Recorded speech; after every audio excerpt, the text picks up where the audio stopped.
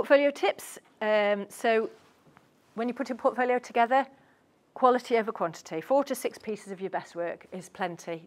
We just want to see your best. We don't want to see everything you've done since primary school, you know, just your favourite things you've ever done.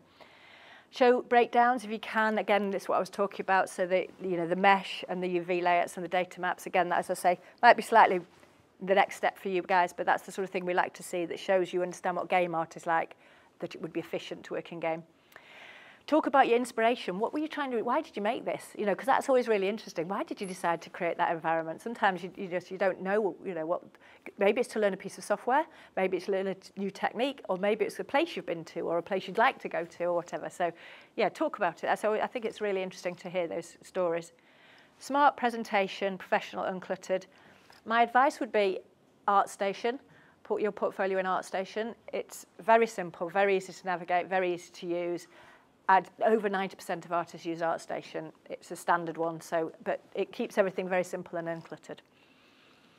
Lighting can make or break a scene. So even if you don't want to be a lighting artist, but you've made, say, a beautiful guitar, and then you light it from behind, and it's just in silhouette, it looks terrible, or light it from above, and it's just really harsh.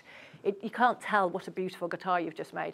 Think about lighting. Even if you don't want to be a lighting artist, do think about how your work looks and how it's lit. Have a video.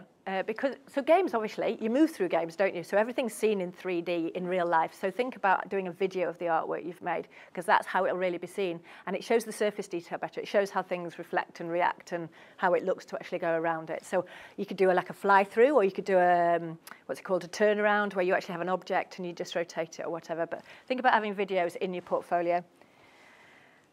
You could do step-by-step, showing the journey. So, for example, if you were doing this Bright's Diner here, you could set a camera up in the scene, and you could start building it. You know, like that thing we saw at the very beginning with the blockouts, the white blockouts or whatever. So you have your camera there, and you take snapshots, you know, every week or every day, or depending on how quickly you're working. And then we can see the process you've gone through. And even if you kind of go, actually, I took that bit away, and I decided to put this bit in here instead, you know, or whatever, that's all still part of the journey, and it helps us to see the bigger picture of what you're actually creating.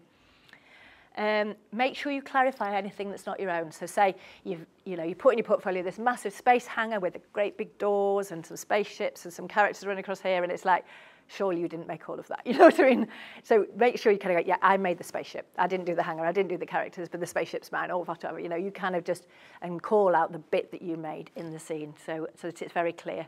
If we see a really, really big scene, by and large, we assume you've not made all of it unless you sort of say you have. So just be clear about which bit you've made.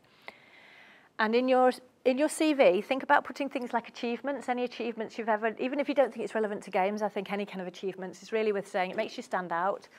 Any work experience you've had, any interests you've got. You know, sometimes if we have an advert out for a junior artist, sometimes we can have, you know, sort of 50, 60, 70 applicants. And I might remember the one who says, oh, I'm a stand-up comedian, or, you know, I'm the one that likes to make jellies or something. You know what I mean? It's like, it makes you stand out, and you go, oh, that was the one that did this, you know. So just putting your interest in actually does help you stand out. And your portfolio link, don't forget your portfolio link.